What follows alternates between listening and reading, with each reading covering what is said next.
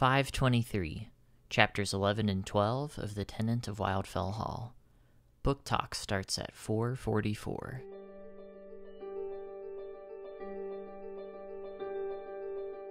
Welcome to Craftlit, the podcast for crafters who love books. My name is Heather Ordover, and I'm podcasting from where the Delaware River meets the Old York Road, New Hope, Pennsylvania. Episode 523. Oh, Gilbert. This episode of Craftlit is brought to you by its listeners. Many thanks and much gratefulness to all of the listeners who have gone over to patreon.com/craftlit and pledged their support to the show. I couldn't do it without you. Thank you.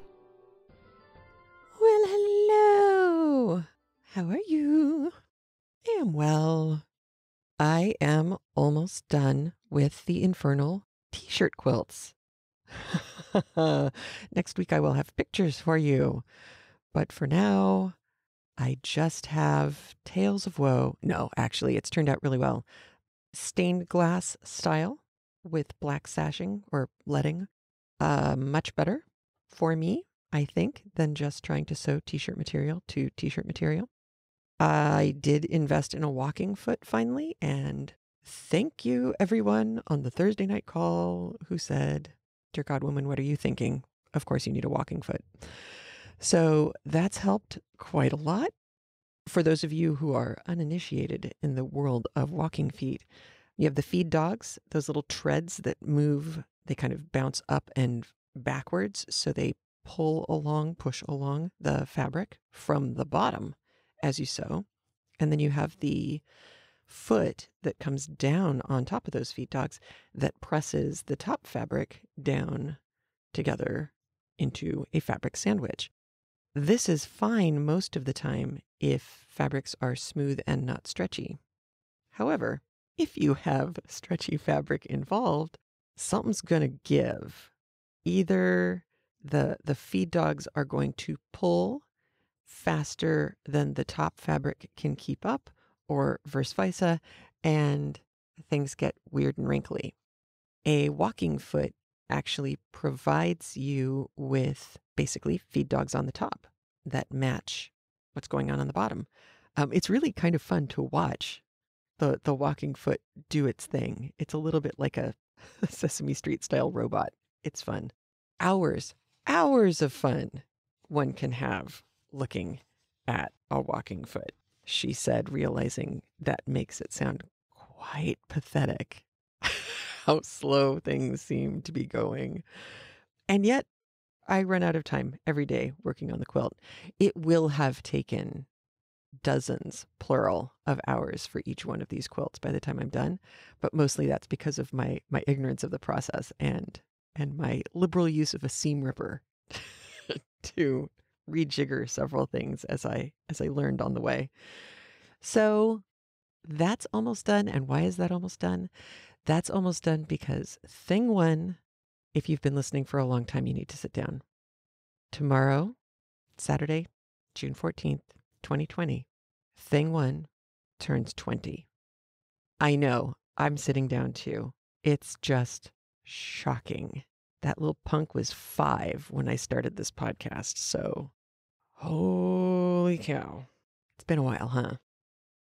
So, now that we've all recovered from that shock, not much else is going on this week. Show notes contain all of the fabulous links and bits and bobs that people brought to the Craftlit chats on Tuesday and Thursday. Always good to see everybody. And congratulations to our Kiwi listeners for being COVID-free in New Zealand. Well done, you.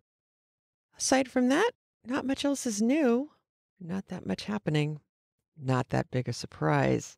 However, lots is happening in the land of Gilbert and Helen.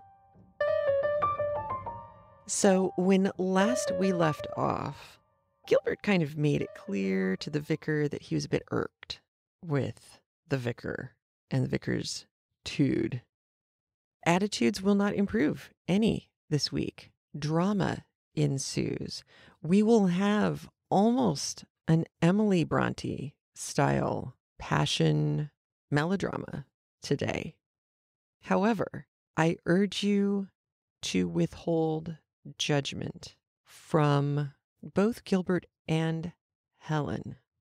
Let it wash over you if you are prone to not liking melodrama / not liking Emily Bronte / not liking Wuthering Heights. I urge you to the best of your ability, refrain from eye rolling and just kind of take it at face value. It is very possible that this is less melodrama and actual real drama. I will leave it to you to make a judgment at the end of the book. But for now, go with the benefit of the doubt. Let it roll. See what you think. There's nothing massively difficult in the chapters today beyond the emotional toll it could take. And with that, I'm turning you over to Eden Ballantyne reading us chapters 11 and 12 of The Tenant of Wildfell Hall by Anne Bronte.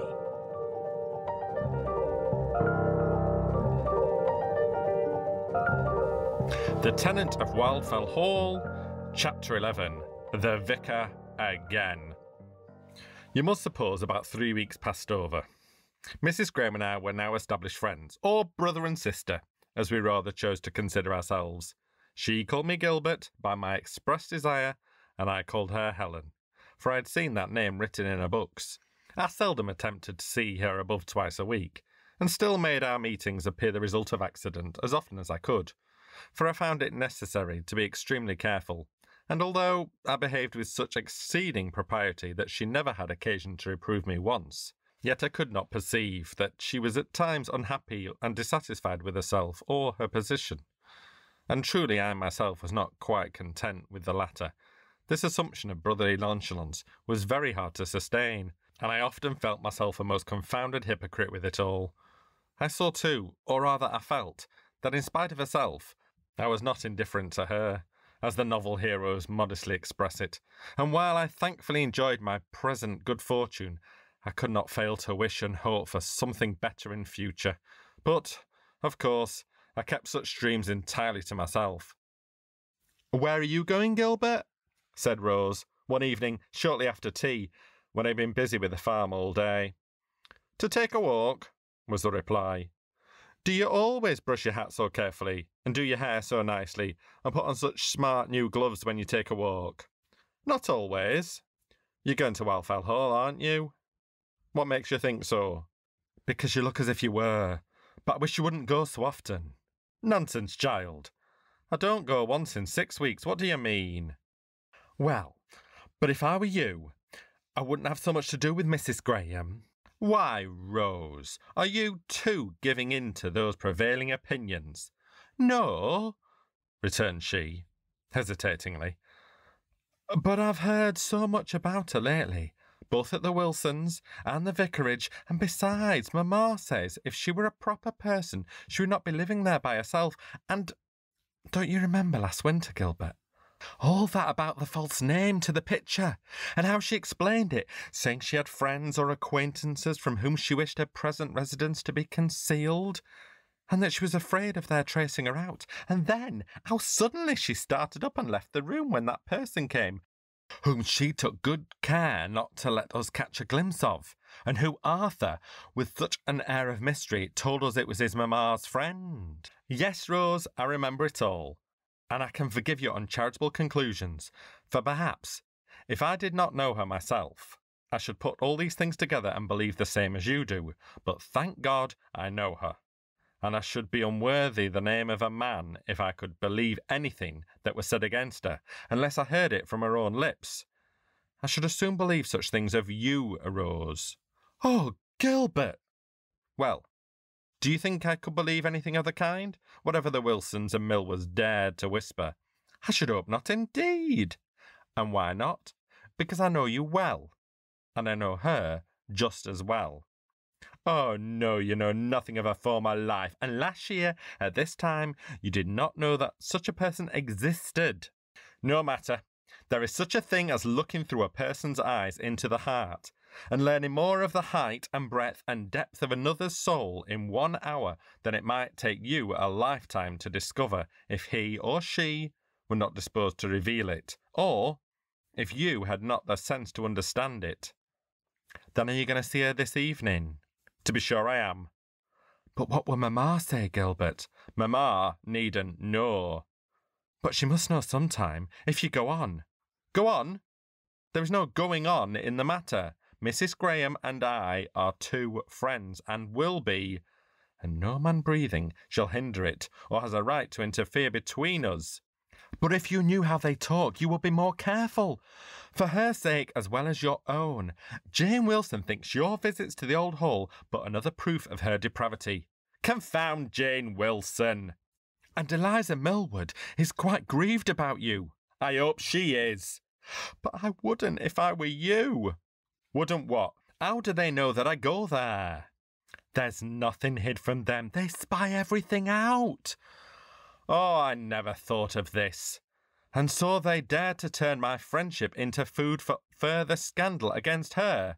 That proves the falsehood of their other lies. At all events, if any proof were wanting, mind you contradict them, Rose, whenever you can. But they don't speak openly to me about such things. It is only by hints and innuendos, and by what I hear others say, that I knew what they think. Well then, I won't go today, as it's getting latish. But Jews take their cursed envenomed tongues, I muttered, in the bitterness of my soul. And just at that moment, the vicar entered the room. We had been too much absorbed in our conversation to observe his knock. After his customary cheerful and fatherly greeting of Rose, who was a rather favourite with the old gentleman, he turned somewhat sternly to me. "Well, sir," said he, "you're quite a stranger. It is, let me see," he continued, slowly as he deposited his ponderous bulk in the armchair that Rose officiously brought forward for him. "It is just 6 weeks by my reckoning since you darkened my door." He spoke it with emphasis, and struck his stick on the floor. "Is it, sir?" said I. "Aye, it is so," he added, an infirmatory nod, and continued to gaze upon me with a kind of irritating solemnity, holding his substantial stick between his knees, with his hands clasped upon its head. "I have been busy," I said, for an apology was evidently demanded. "Busy?" repeated he, derisively. "Yes, you know, I've been getting in my hay, and now the harvest is beginning." "Humph!" Just then, my mother came in, and created a diversion in my favour by her loquacious and animated welcome of the reverend guest. She regretted deeply that he had not come a little earlier, in time for tea, but offered to have some immediately prepared, if he would do her the favour to partake of it. "Not any for me, I thank you," replied he. "I shall be home in a few minutes." "Oh, but do stay and take a little. It'll be ready in 5 minutes. But he rejected the offer with a majestic wave of the hand. "I'll tell you what I'll take, Mrs. Markham," said he. "I'll take a glass of your excellent ale." "With pleasure," cried my mother, proceeding with alacrity to pull the bell and order the favoured beverage. "I thought," continued he, "I'd like to look upon you as I passed, and taste your home-brewed ale. I've been to call on Mrs. Graham." "Have you indeed?" He nodded gravely, and added with an awful emphasis, "I thought it incumbent on me to do so." "Really?" ejaculated my mother. "Why so, Mr. Millward?" asked I. He looked at me with some severity and turned again to my mother, repeatedly, "I thought it incumbent upon me," and struck his stick on the floor again.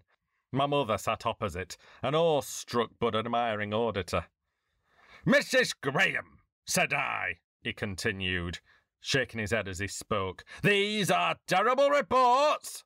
"What, sir?" said she, affecting to be ignorant of my meaning. "It is my duty as your pastor," said I, "to tell you both everything that I myself see reprehensible in your conduct, and all I have reason to suspect, and what others tell me concerning you." So I told her. "You did, sir?" cried I, starting from my seat, and striking my fist on the table, he merely glanced towards me and continued addressing his hostess. "It was a painful duty, Mrs. Markham, but I told her." "And how did she take it?" asked my mother. "Hardened. I fear hardened," he replied, with a despondent shake of his head. "And at the same time, there was a strong display of unchastened, misdirected passions. She turned white in the face and drew her breath through her teeth in a savage sort of way. But she offered no extenuation or defence, and with a kind of shameless calmness, shocking indeed to witness in one so young, as good as told me that my remonstration was unavailing, and my pastoral advice quite thrown away upon her. Nay, that my very presence was displeasing while I spoke such things, and I withdrew at length, too plainly seeing that nothing could be done, and sadly grieved to find her case so hopeless. But I am fully determined, Mrs. Markham, that my daughter shall not consent with her. Do you adopt the same resolution with regard to yours? As for your sons, as for you, young man," he continued, sternly turning to me. "As for me, sir," I began, but checked by some impediment in my utterance, and finding that my whole frame trembled with fury, I said no more, but took the wiser part of snatching up my hat and bolting from the room, slamming the door behind me with a bang that shook the house to its foundations and made my mother scream, and gave a momentary relief to the excited feeling. The next minute saw me hurrying with rapid strides in the direction of Wildfell Hall. To what intent or purpose I could scarcely tell, but I must be moving somewhere, and no other goal would do. I must see her too, and speak to her, that was certain. But what to say, or how to act, I had no definite idea. Such stormy thoughts, so many different resolutions crowded in upon me, that my mind was little better than a chaos of conflicted passions. Chapter 12. A tête-à-tête and a discovery. In little more than 20 minutes the journey was accomplished. I paused at the gate to wipe my streaming forehead and recover my breath and some degree of composure. Already the rapid walking had somewhat mitigated my excitement, and with a firm and steady tread I paced the garden walk. In passing the inhabited wing of the building, I caught sight of Mrs. Graham through the open window, slowly pacing up and down her lonely room. She seemed agitated, and even dismayed at my arrival, as if she thought that I too was coming to accuse her. I had entered her presence intending to console with her upon the wickedness of the world, and help her to abuse the vicar and his vile informants. But now I felt positively ashamed to mention the subject, and determined not to refer to it unless she led the way.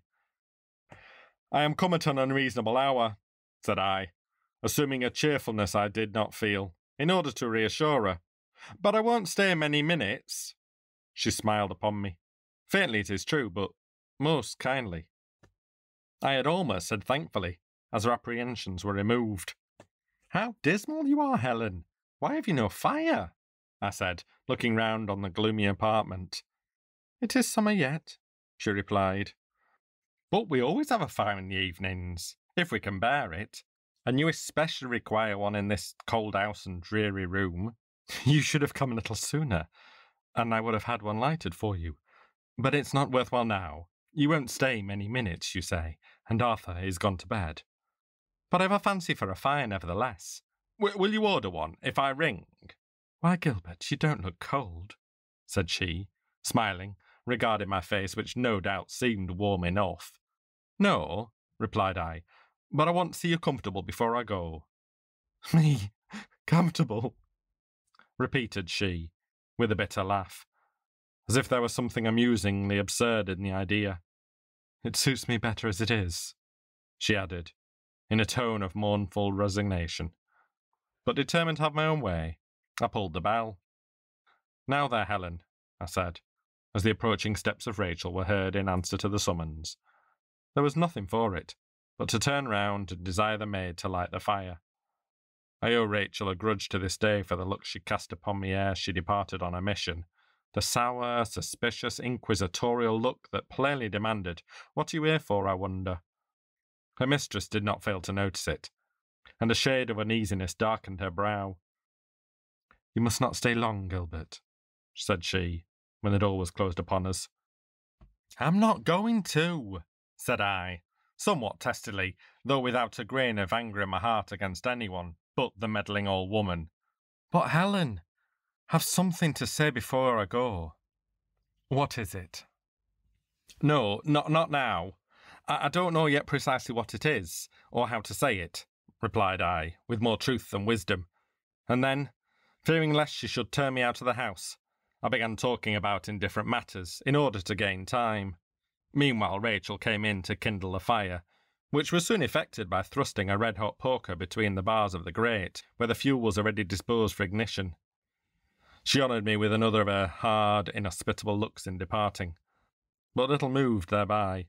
I went on talking, and setting a chair for Mrs. Graham on one side of the hearth, and one for myself on the other, I ventured to sit down, though half suspecting she would rather see me go. In a little while, we both relapsed into silence, and continued for several minutes gazing abstractedly into the fires. She intent upon her own sad thoughts, and I reflecting how delightful it would be to be seated thus beside her with no other presence to restrain our intercourse, not even that of Arthur, our mutual friend, without whom we had never met before. If only I could venture to speak my mind, and disburden my full heart of the feelings that had so long oppressed it, and which it now struggled to retain, with an effort that it seemed impossible to continue much longer, and revolving the pros and cons for opening my heart to her there and then, and imploring a return of affection, the permission to regard her henceforth as my own, and the right and the power to defend her from the calumnies of malicious tongues. On the one hand, I felt a new-born confidence in my power of persuasion, a strong conviction that my own fervour of spirit would grant me eloquence, that my very determination, the absolute necessity for succeeding, that I felt must win me what I sought, while on the other, I feared to lose the ground I had already gained with so much toil and skill, and destroy all future hopes by one rash effort, when time and patience might have won success. It was like setting my life upon the cast of a die, and yet I was ready to resolve upon the attempt. At any rate, I would entreat the explanation she had half promised to give me before. I would demand the reason of this hateful barrier, this mysterious impediment to my happiness, and, as I trusted, to her own. But while I considered in what manner I should best frame my request, my companion wakened from her reverie with a scarcely audible sigh, and looking towards the window, where the blood-red harvest moon, just rising over one of the grim, fantastic evergreens, was shining in upon us, said, "Gilbert, it is getting late." "I see," said I. "You want me to go, I suppose. I think you ought. If my kind neighbours get to know of this visit, as no doubt they will not turn it much to my advantage." It was with what the vicar would doubtlessly have called a savage sort of smile that she said this. "Let them turn it as they will," said I. "What are their tongues to you or me?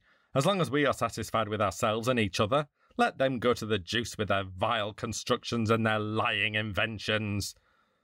This outburst brought a flush of colour to her face. "You have heard, then, what they say of me?" "I heard some detestable falsehood, but none but fools would credit them for a moment, Helen, so don't let them trouble you." "I did not think Mr. Mulwood a fool, and he believes it all.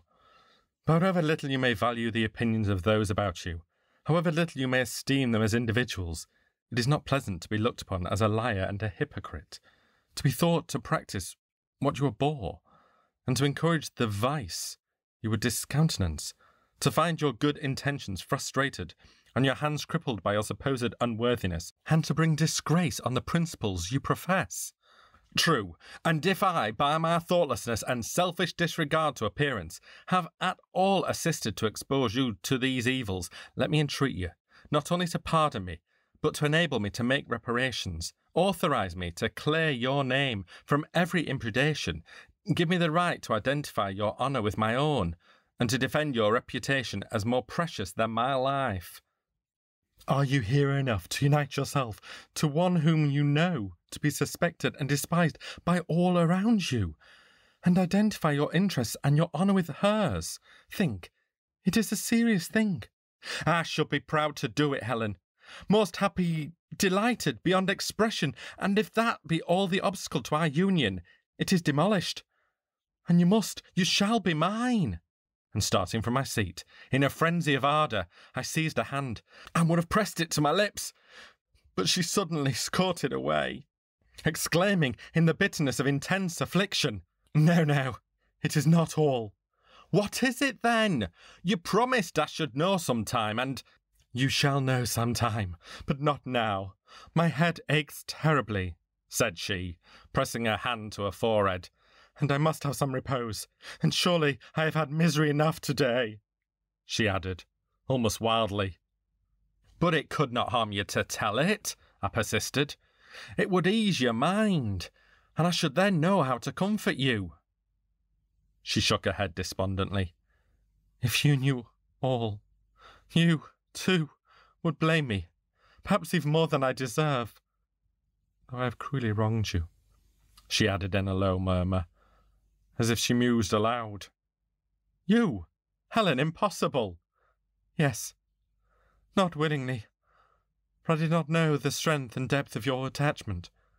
I thought, at least I endeavoured to think your regard for me was as cold, as fraternal, as you professed it to be. Or as yours, or as mine, ought to have been. Of such a light and selfish, superficial nature that, there, indeed you wronged me.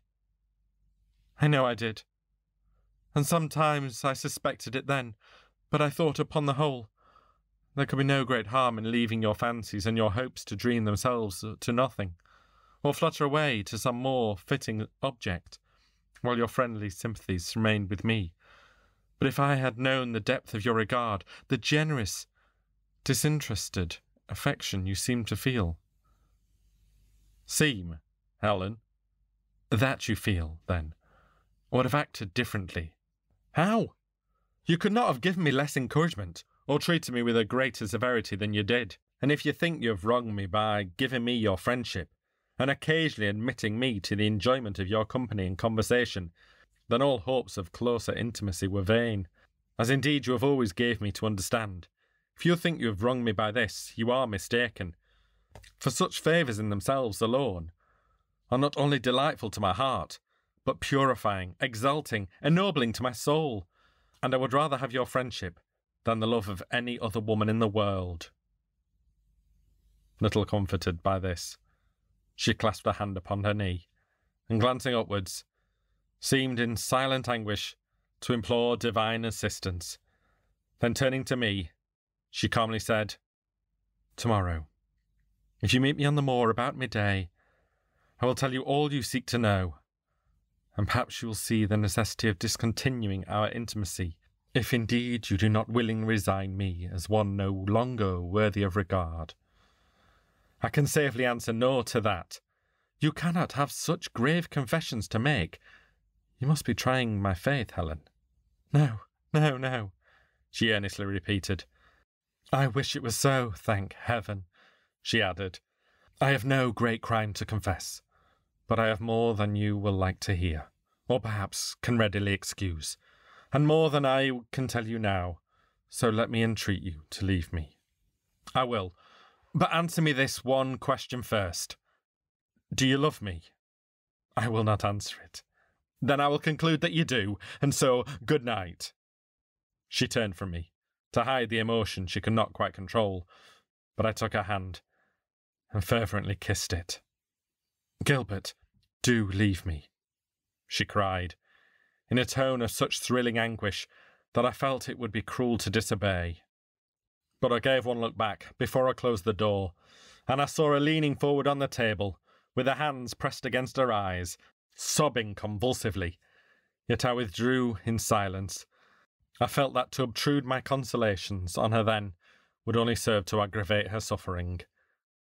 To tell you all the questions and conjectures, the fears and hopes and wild emotions that jostled and chased each other through my mind as I descended the hill would almost fill a volume in itself. But before I was halfway down, a sentiment of strong sympathy for her I had left behind me had displaced all other feelings, and seemed imperative to draw me back. I began to think, why am I hurrying so fast in this direction? Can I find comfort or consolation, peace, certainty, contentment, all, or anything that I want at home? And can I leave all perturbation, sorrow, and anxiety behind me there? And I turned round to look at the old hall.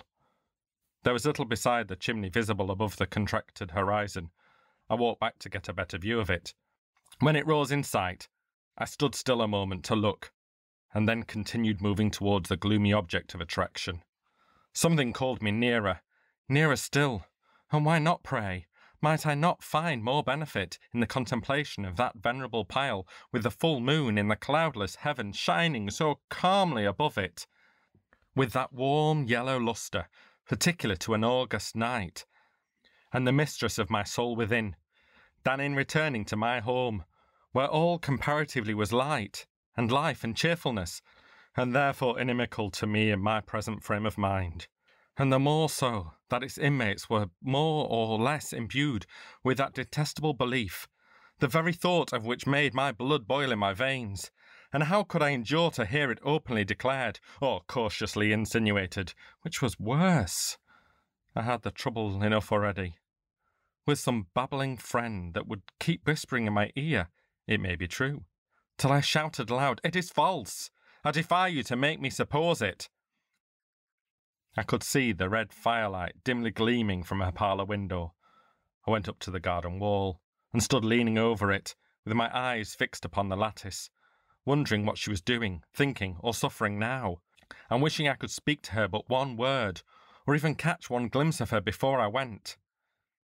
I had not thus looked, and wished, and wondered long, before I vaulted over the barrier, unable to resist the temptation of taking one glance through the window, just to see if she were more composed than when we parted, and if I found her still in deep distress, perhaps I might venture attempt a word of comfort, to utter one of the many things I should have said before, instead of aggravating her suffering by my stupid impetuosity. I looked. Her chair was vacant, so was the room. But at that moment someone opened the outer door, and a voice, her voice, said, "Come out. I want to see the moon, and breathe the evening air. They will do me good, if anything will." Here, then, were she and Rachel coming to take a walk in the garden. I wished myself safe back over the wall. I stood, however, in the shadow of a tall holly bush, which, standing between the window and the porch, at present screened me from observation, but did not prevent me from seeing two figures come forth into the moonlight. Mrs. Graham, followed by another, not Rachel, but a young man, slender and rather tall. Oh, heavens, how my temples throbbed! Intense anxiety darkened my sight, but I thought, yes, and the voice confirmed it. It was Mr. Lawrence. "You should not let it worry you so much, Helen," said he. "I will be more cautious in future, and in time—" I did not hear the rest of the sentence, for he walked close beside her, and spoke so gently that I could not catch the words. My heart was splitting with hatred, but I listened intently for her reply. I heard it plainly enough. "But I must leave this place, Frederick," she said. "I can never be happy here, nor anywhere else indeed," she added, with a mirthless laugh. "But I cannot rest here." "But where will you find a better place?" replied he. "So secluded, so near me, if you think anything of that." "Yes," interrupted she. "It is all I could wish, if they could only have left me alone." "But wherever you go, Helen, there will always be the same source of annoyance. I cannot consent to lose you. I must go with you, or come to you. And there are meddling fools elsewhere as well as here." While thus conversing, they had sauntered slowly past me down the walk, and I heard no more of their discourse. But I saw him put his arm around her waist, while she lovingly rested her hand on his shoulder.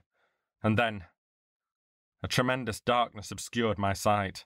My heart sickened, and my head burned like fire, I half-rushed, half-staggered from the spot where horror had kept me rooted, and leaped or tumbled over the wall, I hardly know which.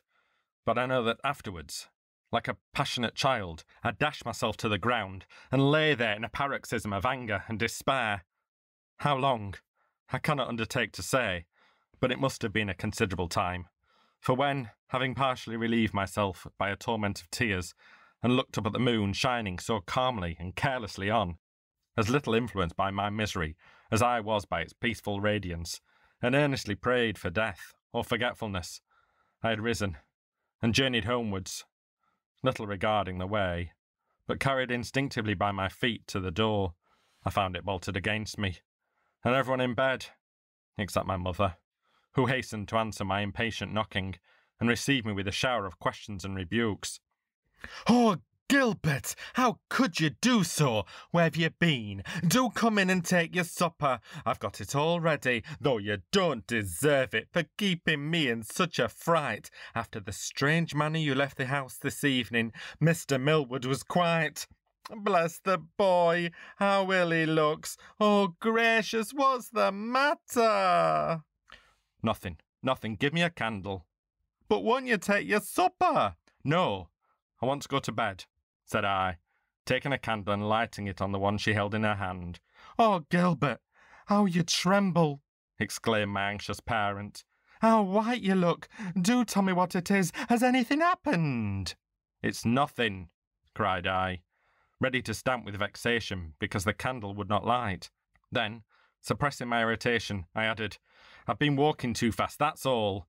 Good night," and marched off to bed, regardless of the "walking too fast, where have you been?" that was called after me from below. My mother followed me to the very door of my room with a questioning and advice concerning my health and my conduct, but I implored her to let me alone till morning, and she withdrew. And at length I had the satisfaction to hear her close her own door. There was no sleep for me, however, that night as I thought, and instead of attempting to solicit it, I employed myself in rapidly pacing the chamber, having first removed my boots lest my mother should hear me, but the boards creaked, and she was watchful. I had not walked above a quarter of an hour before she was at the door again. "Gilbert, why are you not in bed? You said you wanted to go."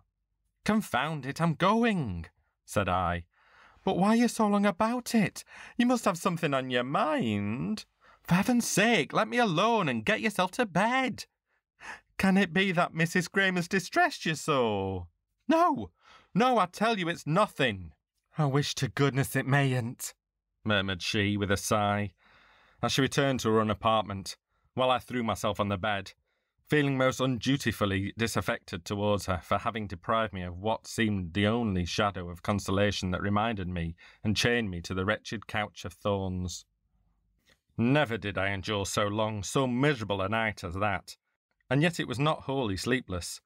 Towards morning, my distracted thoughts began to lose all prehensions of coherency, and shape themselves into confused and feverish dreams, and at length were followed by intervals of unconscious slumber. But then the dawn of bitter recollection that succeeded, the waking to find life a blank, and worse than a blank, teeming with torment and misery, not a mere barren wilderness, but full of thorns and briars, to find myself deceived, duped, hopeless, my affections trampled upon, my angel not an angel, and my friend a fiend incarnate. It was worse than if I had not slept at all. It was a dull, gloomy morning. The weather had changed like my prospects, and the rain was pattering against my window. I rose, nevertheless, and went out, not to look after the farm, though that would serve as my excuse, but to cool my brain, and regain, if possible, a sufficient degree of composure to meet the family at the morning meal, without exciting inconvenient remarks. If I got a wetting, that, in conjunction with a pretended over-exertion before breakfast, might excuse my sudden loss of appetite, and if a cold ensued, the severer the better. It would help to account for the sullen mood and moping melancholy likely to cloud my brow for long enough. So what have we learned today? We have learned that It is not okay for a woman to live by herself on her own recognizance, even with a servant. We have learned that Rose is very protective of Gilbert. As much as she is willing to engage in, and God bless her for it, snarking at her brother when he's being jerky and a clunk, she cares and she's concerned. And of course, she is going to be much more aware of gossip and the dangerous toll that gossip can take on someone's ability to live within a society that is judgy and that can ostracize people and make it very difficult for them to make a living in the world. So she's going to be much more sensitive to that, and that makes sense. We know that Reverend Millward is still just annoying. We also have this moment of either a mistake by Anne Bronte or Gilbert's telling us something. He says about 3 weeks passed since he and Mrs. Graham decided to call each other by their first names. So established friends is what he termed it. When Reverend Millward shows up, he says that it's been about 6 weeks since Gilbert's visited. And since the last thing that happened in the previous chapter was a visit, either Millward misses Gilbert way more than he lets on, and it feels like a longer time since he's seen Gilbert, or Gilbert feels that time has gone so quickly that it's only been 3 weeks since the last chapter ended. It's impossible to know which. It's also impossible to know if that's a mistake on Anne Bronte's part, but it does time out with time passing more quickly for Gilbert because he's enjoying himself, time passing slower for Reverend Millward because he's not. So it's an interesting timing problem, and one that we don't find very often, where it works out, depending on your interpretation, one of 3 ways, which is kind of cool. Again, we have an opportunity to recognize the fact that Gilbert is writing this in the future, looking back on his past, because he says he owes Rachel a grudge to this day. So we know that Rachel is still a known person in his later life, and apparently that he is still in touch with her somehow. And we know that Gilbert is very emotional.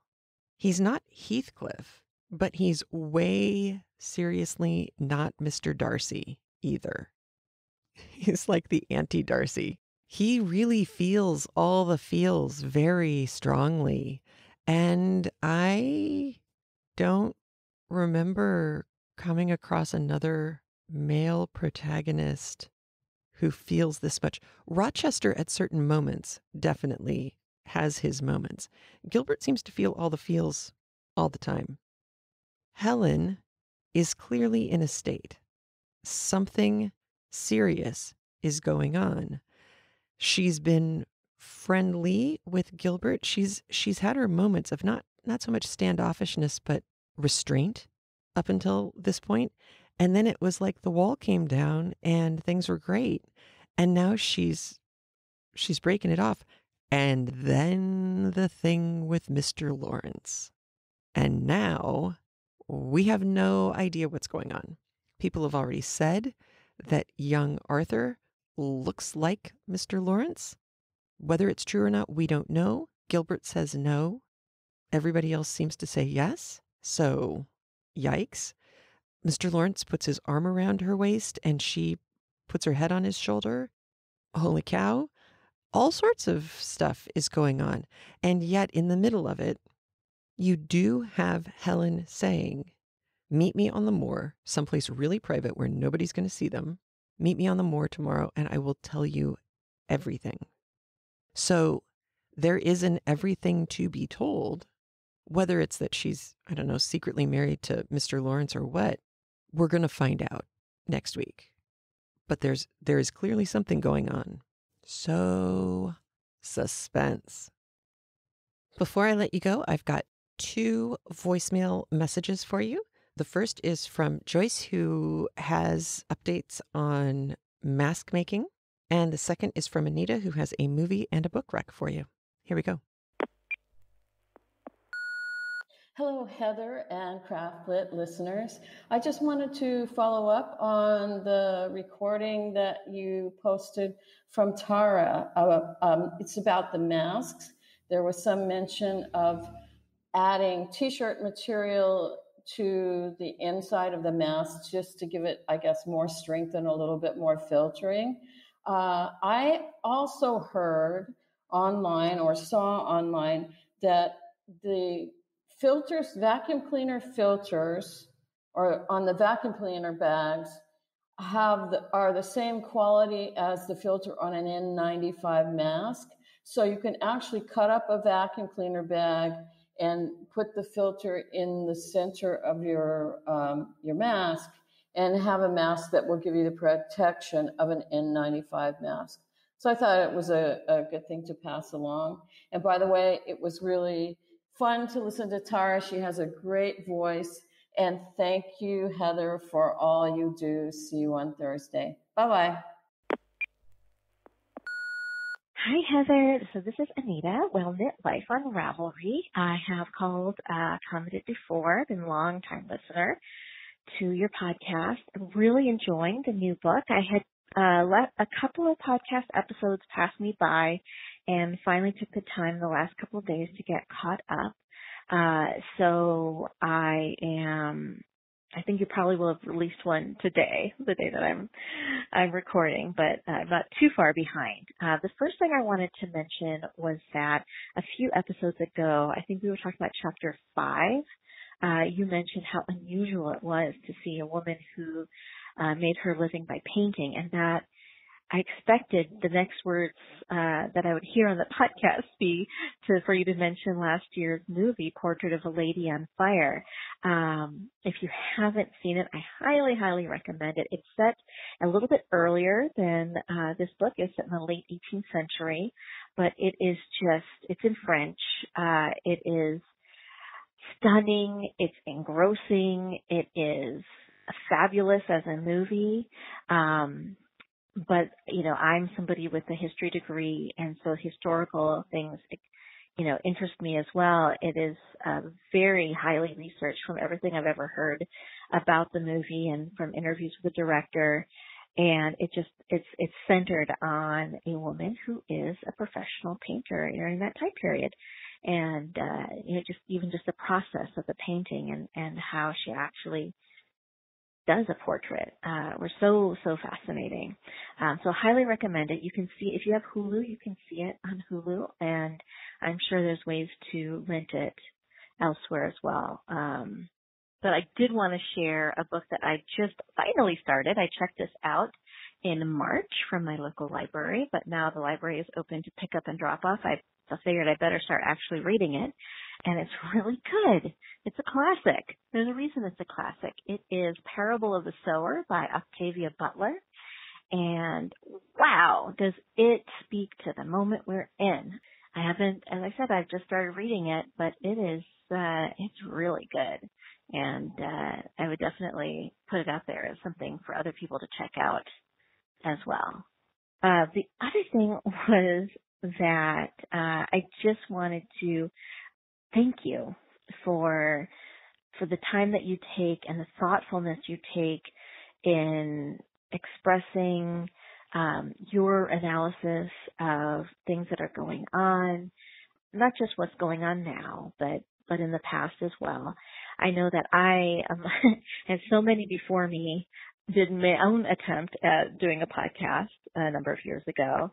And I feel like one of the myriad reasons why it did not end up being something that I felt moved to continue doing was that I think I tried very hard to make a very uncontroversial and acceptable to all, and just not speak from the heart about the things that interest me in the world as much as I probably could have. But that was several years ago, and lately with a lot of the things that have been happening recently, I've felt compelled and moved and really surprisingly gotten a lot of positive reinforcement for actually speaking up a little bit and talking a little bit about what I know, what I think, and how I see the world. And I just want to thank you for taking the moments to do that.